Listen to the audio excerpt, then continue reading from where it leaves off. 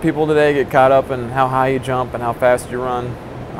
You know, I think a lot of teams didn't think I was big enough to play 4, wasn't quick enough to play wing. You know, I think teams all liked that I could shoot the basketball and I had decent height, but they weren't really sure if I'd ever turn into a good player. And so really, I mean, choosing a college is kind of a big decision coming out of high school.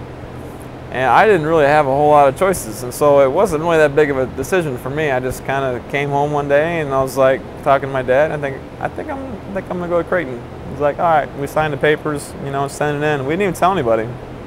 You know, it's just kind of a low key thing, and you know, I went there and I just worked really hard. You know, I mean, that's what they preach at Creighton. You know, we played hard and we played the right way, and you know, I learned a lot there.